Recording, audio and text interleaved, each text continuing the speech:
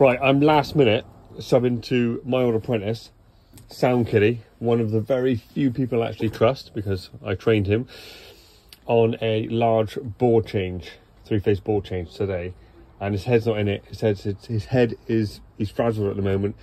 I texted him this morning saying, what do I need to bring? He was like, my head's frazzled.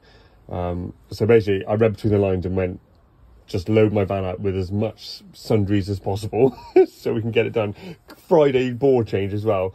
Large 3-phase board change on a Friday. So I've loaded up with my big crimper, loads of cutting tools, bits of Zebedee's, my torque wrench, bits of Unistrut, loads of torches, loads of bits of flexi conduit, big plug-in lights, all my drills, galv spray, random SWA glands, big adaptable boxes, that's a Hensel one, loads of 35mm singles, 16mm singles, 25mm singles, some 10mm twin and earth, test gear, basically so we can smash it out and not have to go out.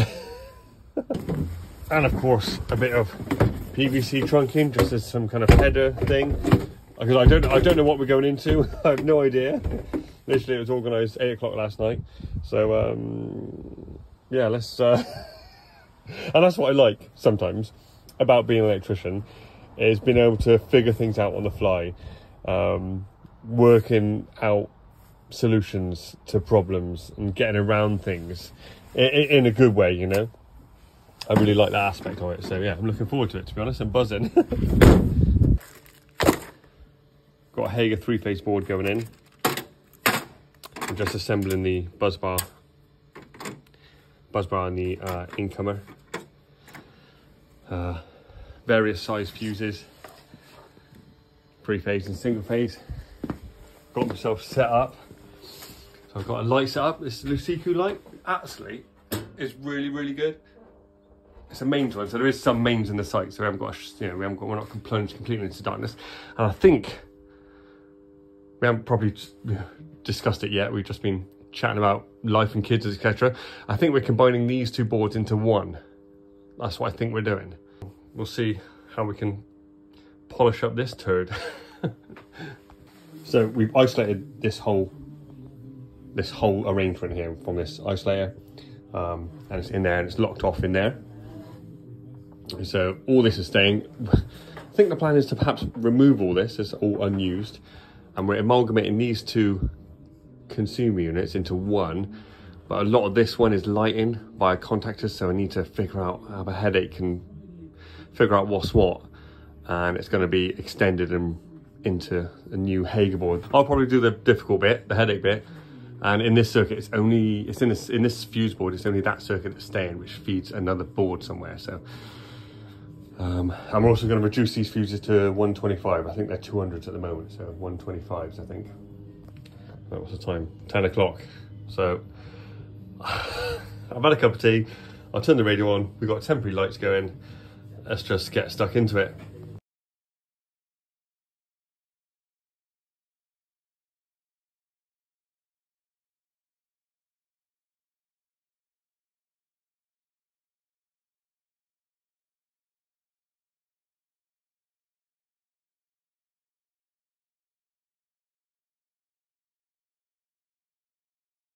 Right, completely stripped out, and my mate stripped out the circuit, the only circuit that needs to be kept in there, so that's just going to come off the wall now. Cut all those armors, they're all unused, disused circuits. All of mine were basically joins, it's basically all for the lighting contactors, so there's only 2 supplies being, or 3 supplies being used. They are all single phase supplies, but just running the colours. But it's all basically just joins for the lighting, so I'm going to take this off the wall, and then we'll figure out how we're going to mount the new one and what arrangement. But yeah, what's the time now? 10:52. And I took off this isolator just here, just to make some room. I think I'm gonna do a big hole in the side of this trunking. I reckon I can mount the board like that. Do a big hole in there, and then down here, maybe I won't slot it because I need the height of this board to meet this trunking. So I'll probably re-drill these 32mm, 40mm holes into the bottom to bring our mains into the bottom of the isolator. Because there's no cables coming into the bottom, but I'll do both holes. And then basically all these go back in there. And then there's just a load of joins. I don't know whether I'll do it in a box next to the board or whether I'll do it in the board.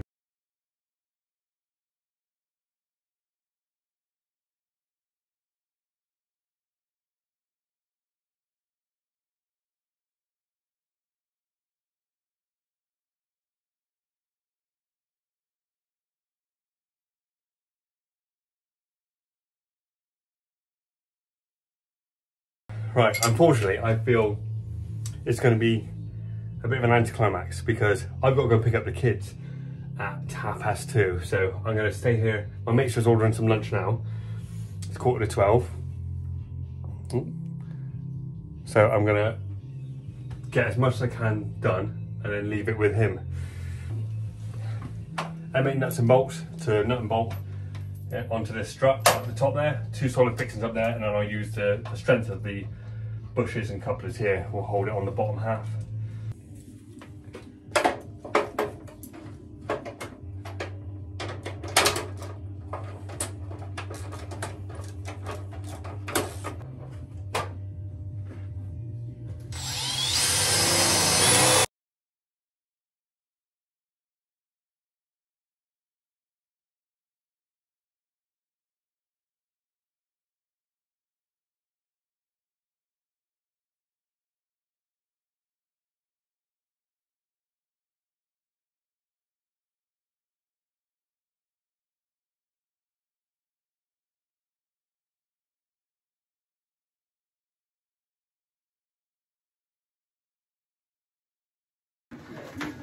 Right, 12:20. I've got the mains in, got the earth. I just need to get a crimp lug for the earth.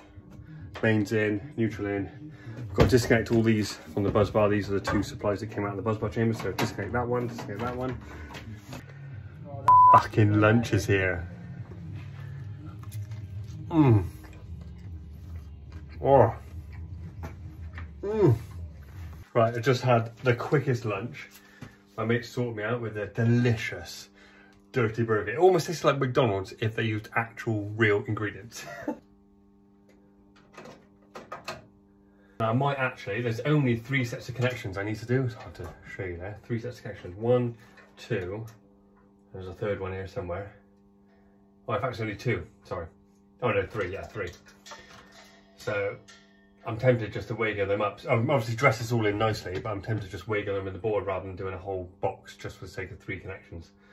So yeah, let's get all these fuses in, get the feeds in, and then dress all this and try and make this, try and lipstick on a pig this.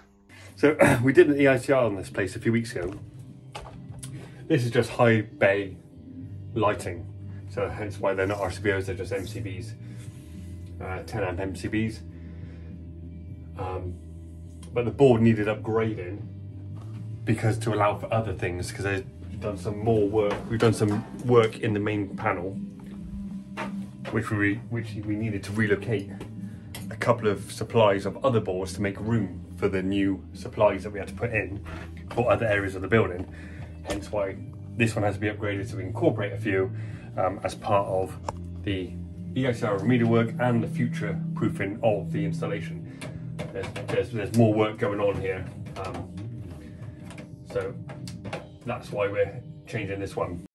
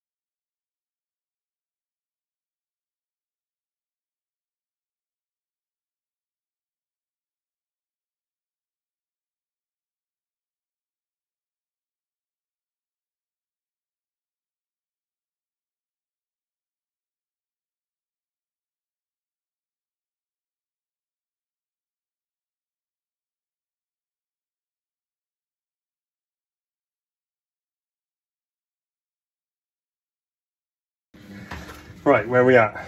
Oh, 1:45, so I've got to start packing up in about 15 minutes. You can see mains is in. A little bit of neatening up to do, sure, a little bit of tidying up, but at least my mate he can carry on now. I'm just going to wire up the contactors in here. So there's a couple of contactors for a couple of cables for the contactors. I've drilled a stuffing gland. They were previously wired it through the fuse board and then back out again and then up into here. So I'm going to drop them straight into there, live feed, and then there's two contactor A1 feeds on these two top and bottom contactors, there and there. Get the lid back on, but there's loads of like finishing touches to do. But that's pretty much almost done. So get this, all the cables. I've done all the joins in the end up there. Saved on another big box. There's only six sets up there. There's 6, 1, 2, 3, 4, 5, 6, 7, 8, 9. Oh yeah, nine radios. And I bet that is basically out of the contactor. The switch lines out of the contactor comes in, and then they've then supplied all the high bay lighting into an earth. So that's basically a switch line. It comes in from the board, feeds the contactor, and then comes out on these. And then it looks like later additions basically. Probably originally done in singles, and then they've added on a load of new ones. 2.5 as well, because I think they're quite long runs. They go, like I said, high bay lighting. Yeah, not bad for a Friday what? Last minute Friday job. I'll put the cover on as well. Get these in, and then I actually got to go. So there'll be no final product, unfortunately. Anti-climax, but nice little decent Friday job. Still got to put a crimp lug on that. A couple of extra holes for future circuits coming in here. I think there's a couple of odd things in this switch cupboard that they want to load up onto here. A couple of sockets and things. So my mate will power back up and do some testing, do some tightening up and do some labelling, but I'll be gone. Subby life. Woohoo! Reach, that was the question. Can we crimp into the outside? Well, will I reach in there? Go in there and up there? Fucking tight, isn't it? Might work. Cut that cable tie off. Gain some slack there. Right, that's those two. Right, that's the two contactors wired back in. Close up the grommet there. Fuck me, what did they put these on with? Fucking double-R blokes back in the day, wasn't it? Double-R blokes. Absolutely. Blokes. Nothing like the snowflakes today. That might be my 20, yeah. In fact, yeah, it probably is my 20. Ooh, nice and tight.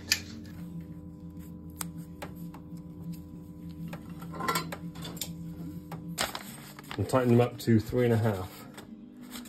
I've done it on the top. You can hear it's set to 3.5. Can't quite tell on the Weeha. It's 3.4 and 3.6. So I've just gone in the middle of the two.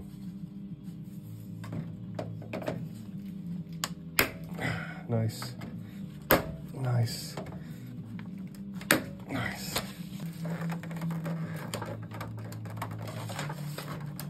These are 35mm insulated and sheathed cables.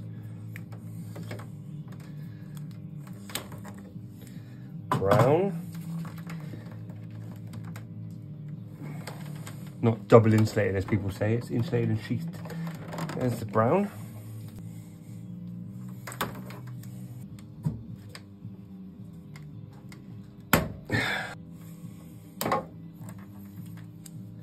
Grey.